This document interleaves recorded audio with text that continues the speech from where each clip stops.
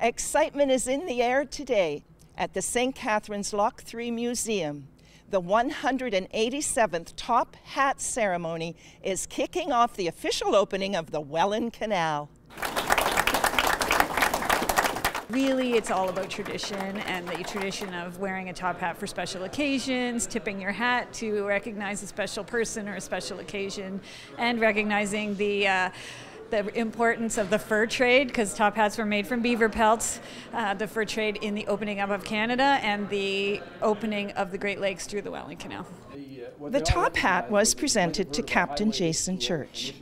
Captain Church has been working on the Great Lakes since 1993.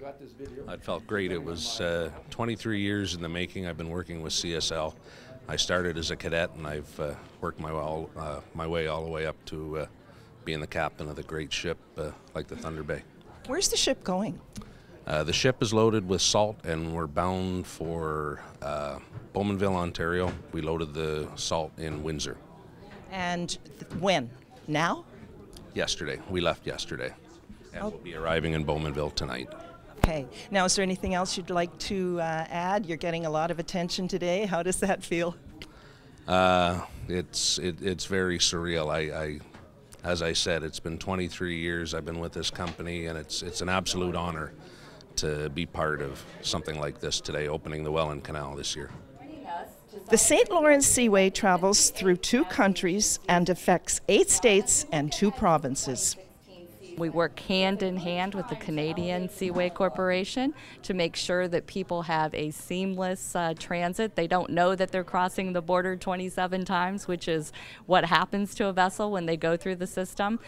We don't want them to feel that. We want them to feel that it is a safe, efficient, and reliable service that we offer, and so we work hard on it to make sure that happens. And what challenges do you face in making that happen?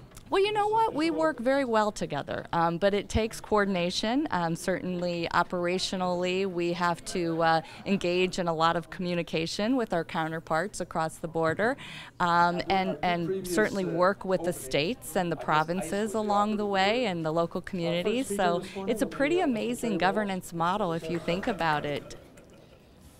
Despite challenging economic times, the Seaway Corporation is set to make investments that will impact Niagara. You know, we know there's ups and downs in the economy. We've been through it before. And so we're investing for the future. We continue to invest for the future. And so next year we're investing $105 million, of which $65 million is in the Niagara area. So obviously that has a big impact on the area, and you know, it's amongst the highest amounts that we've invested over the years. The Welland Canal is a big part of our traffic flow. We get a lot of people who come here because they want to be able to be right up close and see the ships in the loch, and so the opening of the canal season usually means the opening of the busy season for us, which was really nice.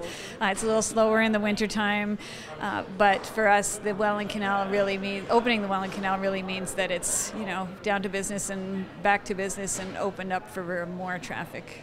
So would you say it's a local point for tourism? It's definitely a local point for tourists. It's official. The Welland Canal is now open for business. In St. Catharines, I'm Brenda Schultz reporting for The Source.